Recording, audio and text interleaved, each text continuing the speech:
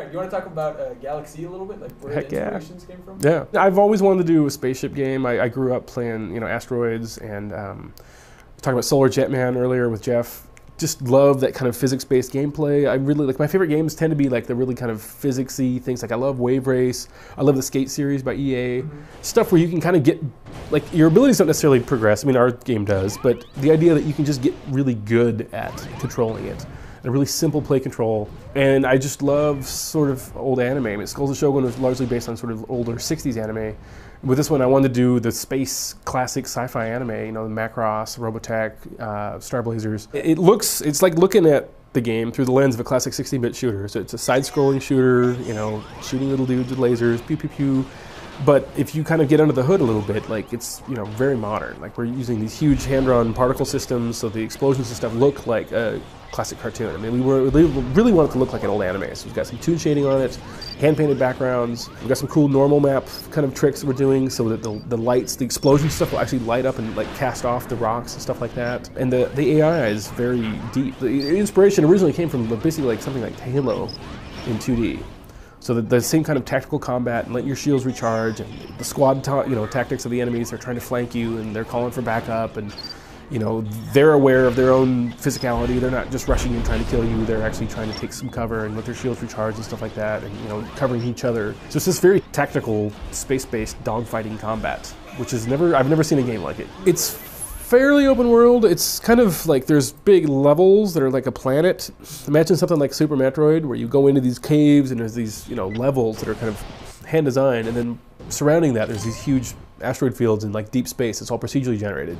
So it's sort of micro missions. I kind of relate it to like Red Dead Redemption, where you've got like towns and you've got these specific mission points that you'll go to and kick off a mission. But in the meantime, you can just explore and you'll come across random, little kind of mini missions, and the whole world feels very alive, and you can just play around out there and have a great time for a long time. You can fly from planet to planet, and then each system is kind of like a self-contained system that you can basically fly around that whole system. There'll be a couple levels in that, and then you'll like get your main ship powered up enough to make a warp and jump to another system. There's big scary dudes out there that you really shouldn't deal with until you're more powered up later. They kind of patrol the perimeter of the asteroid fields. You got to watch out for them. But taking them on leads to huge rewards and riches and glory and all these things. So I compare it to Super Metroid a lot. Okay. Like you start off with some health, some weapons, but you'll get better weapons. You'll get more health packs. You get better shields. You get better abilities. You kind of like ramp up. You'll do customization stuff with the colors and, kind of what things look like, what kind of weapons you prefer. You'll choose your loadout before you go out for missions. To me, player agency is a very key thing we throw around at the office a lot. Like letting the player choose kind of what kind of the mood they're in. I mean, like Red Dead Redemption. You can say, I'm going to go do these heavy combat missions and I want to be, totally story-driven for all this experience. Or I want to just go screw off over here, go exploring, see what's over that ridge, see if I can find some cool stuff over there. I played a lot of Fallout 3, I love that. That same sort of thing where you can kind of pace yourself. You can say, I'm going to go out and play, or I'm going to go do like a heavy story-based mission, and kind of leaving that open. The game started off kind of, it's more early 80s sci-fi now is kind of the visual aesthetic target, but it started off kind of more late 70s stuff, and I love the cheesy late 70s anime. There's like the Daitarn 3 and Combattler V. So I wanted to do something.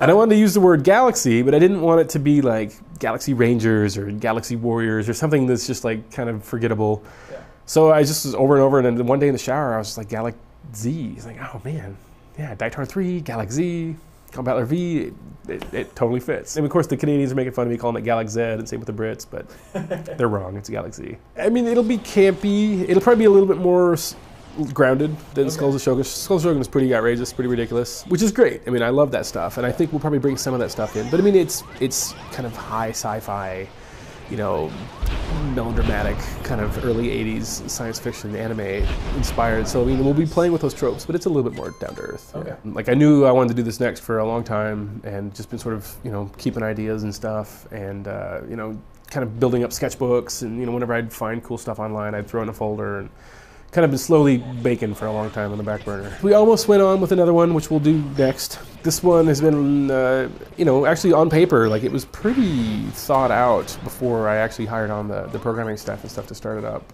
I'm the lead. I Lead everything? lead everything. I mean, I don't do any engineering. I'm really bad with computers. I almost can't be left alone with them. But I'm the lead. You know, I'm the creator. I design the game, design the world, design most of the enemy types and all that stuff. I do the art for them, at least on the concept art level. I have a 3D modeler / animator who does the actual modeling of the 3D stuff. I was a concept artist for years. So I'll design the look of everything, do all the hand-drawn art. So I'll design the characters. I design what the ships look like. I design the backgrounds. I design all the background art and kind of art direct all the explosions and all that stuff. I bring in reference and I talk to the guys about that. I mean, I really just run around all day leading. So all the creative and all the art and the CEO stuff. It just sounds like an 18-hour day. It is. And I'm still directing Skulls of the Shogun. We're about to launch on Steam at the end of this month. Oh, okay. And I've got 2 little kids at home too, so life is crazy these days. We just hired our 8th full-time guy. He'll start at the end of the month. I think we'll stay under 10, I think, full-time. We've got a couple contractors on the side we use for bits and pieces. It feels quite big after 3-man, after a 3-man operation. And this feels like a big operation. I mean, I've worked on teams as big as like 60 people or something, but that's just a whole other. I mean, AAA stuff, like those are real budgets. Like we're like a tiny little scrappy thing. Yeah.